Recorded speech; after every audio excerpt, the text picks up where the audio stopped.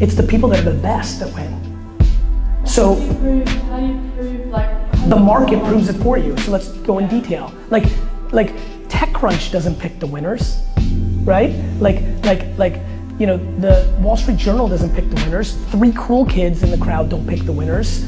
The problem is everybody wants to be anointed a winner or best at what they do before they've actually done it. Let me just remind you and everybody else here.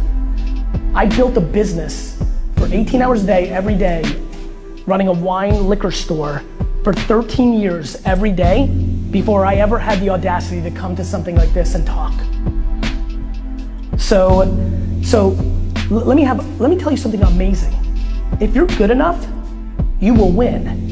But if you are upset that somebody else's grandpappy got them ahead of you, then you're gonna lose. Everybody started ahead of me. I'm just catching up.